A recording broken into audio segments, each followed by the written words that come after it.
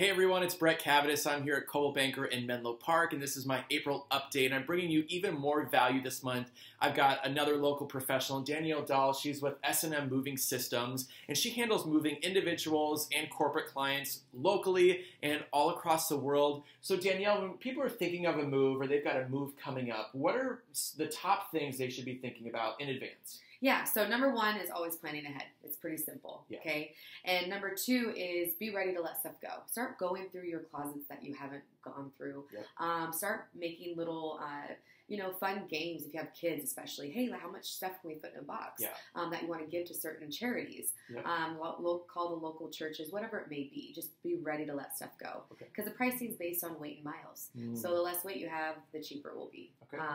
And then the last one is probably the most important one is always get 2 to 3 quotes. Check, go through the recognized van lines. Make sure that those local agents have a Better Business Bureau at an A+, if not an A. And ask questions. And make sure you do an in-home survey. If you have a small one-bedroom apartment or 2-bedroom apartment, ask if they provide a virtual, FaceTime, Skype, Tango, especially nowadays. There's so many platforms that you can utilize to actually do an in-home survey. I can even do an in-home survey out of the country. There's a lot of apps that we can use.